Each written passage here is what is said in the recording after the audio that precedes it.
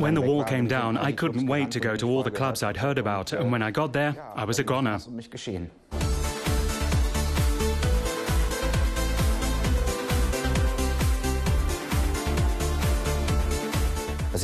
When I started out, I could never have imagined that I'd ever make it on the international scene.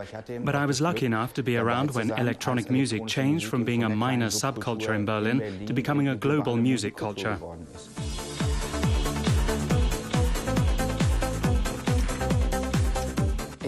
I was born on the 16th of December 1971 in Eisenhüttenstadt on the Polish border. It wasn't really my ambition to become a musician, but like your average teenager, I absolutely wanted to learn to play the guitar, so I had guitar lessons. But then I had to play East German children's songs the whole time, and that's why I'm not much good as a guitarist.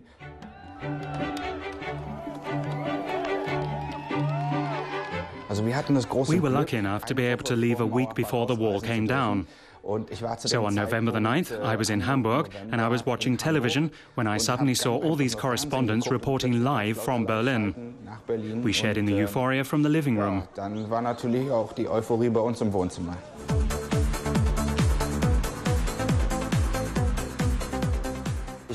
I went straight back to Berlin from Hamburg and got completely bitten by the electronic music bug.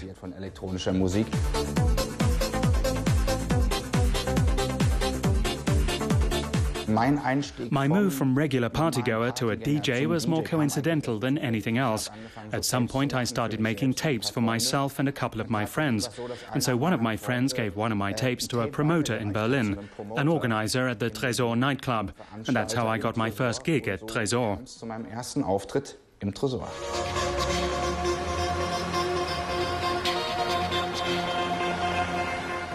This is Tresor. It was the temple of techno back in the 90s. Everything you see here is really completely new. There was nothing here before but an old fence. This is where you used to go in. About 15 or 20 meters on, there was a little metal door, and that was the entrance.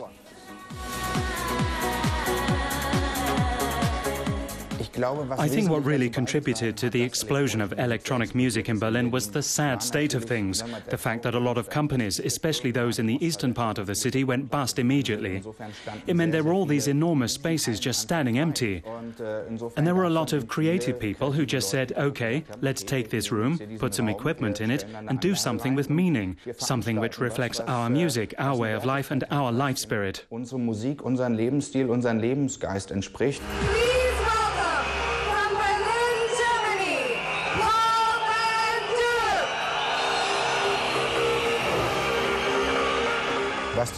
What the Love Parade did was to send a very, very positive signal from Germany all around the world, and to some extent that good vibe is still resounding today.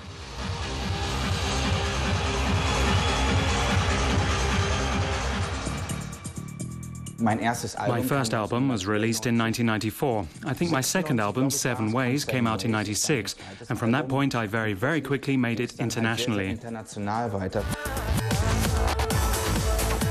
In 1999, I set up the Vandit Records label. Ultimately, it's a record company with a single philosophy, and that is that we publish music we think is really, really great.